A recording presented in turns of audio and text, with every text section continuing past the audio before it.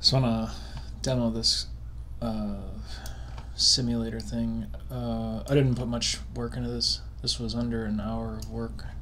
I prototyped this before.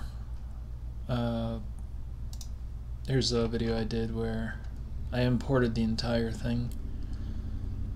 This time I imported the parts individually, although it's still not as terse, is that the word, as you'd like, because each leg, if you look at the model here, each leg has 1, 2, 3 joints, so you'd have to import like this as a unit.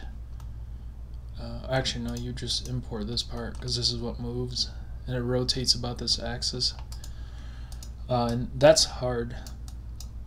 So anyway, so imagine I'm hosting these files on a Pi local. That's what the 192 is. So imagine you got a bunch of these parts and you know like the specific axes to work with, then you can animate them.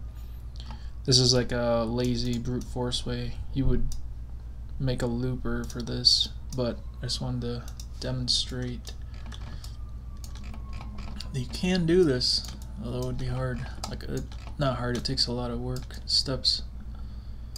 You'll see this leg get animated. So the axis here is not set, it's based on this green, so it, I believe so, rotate Y. That's probably around the y-axis.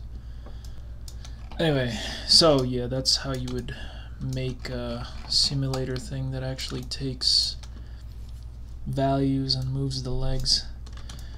It needs to be polished, but I'm just, oh my god, yeah, that's the hard thing, is the camera control. You hold shift to pan it, hold left click to rotate, scroll to zoom.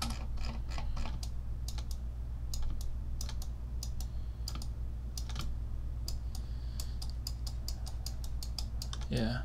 Anyway, so then what would happen is you'd have this little widget thing and you'd embed it in an interface where you'd have other inputs, but it would take a bit of work to get this thing fully abstracted where you don't have to manually program anything or manually render it too.